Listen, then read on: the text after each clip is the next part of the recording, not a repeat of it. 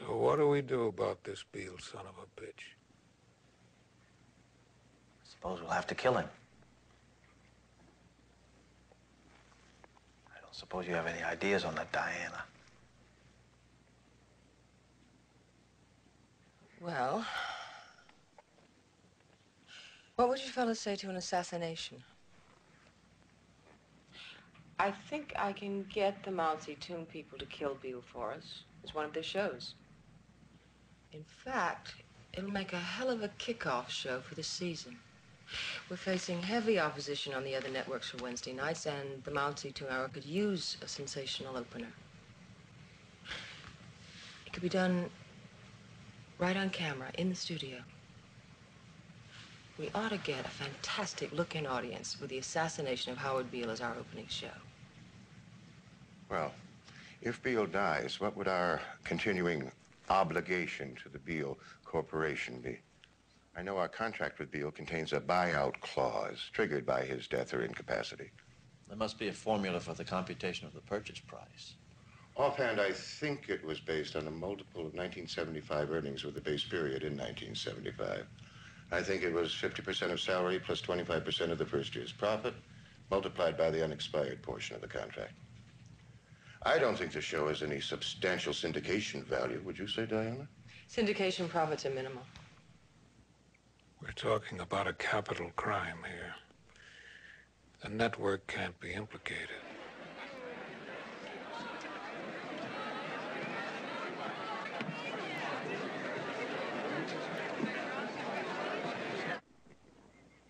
I hope you don't have any hidden tape machines in this office, Frank. Well, the issue is, shall we kill Howard Beale or not? I'd like to hear some more opinions on that. Look, I don't see we have any option, Frank. Let's kill the son of a bitch. Ladies and gentlemen, let's hear it.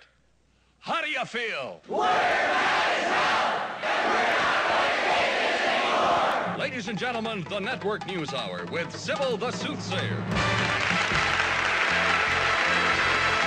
Jim Webbing and his It's the Emma's Truth Department. Miss Mata Hari and her skeletons in the closet. Tonight, another segment of Vox Populi. And starring the mad prophet of the airways, Howard Beale.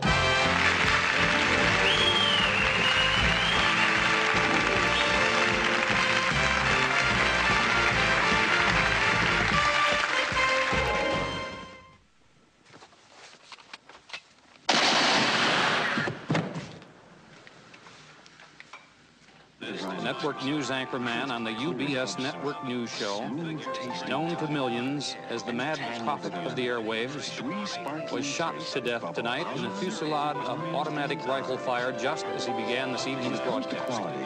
We never compromise. So why should you? Canada Dry Mixers. Why compromise?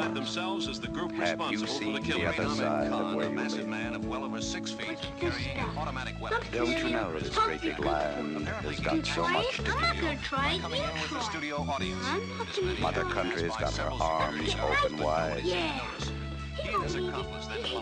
The extraordinary incident occurred in full view of his millions of viewers. The assassins were members of a terrorist group called the Ecumenical Liberation Army, 2 of whom were apprehended. The leader of the group, known as the Great Ahmed Khan, escaped. This was the story of Howard Beale, the first known instance of a man who was killed because he had lousy ratings. By police spokesman says there were reports of the Great Ahmed Khan in Pennsylvania. Great Ahmed Khan, Mr. Beale was found well over 6 feet, carrying an automatic weapon. Apparently gained network spokesman vigorously denied any studio audience.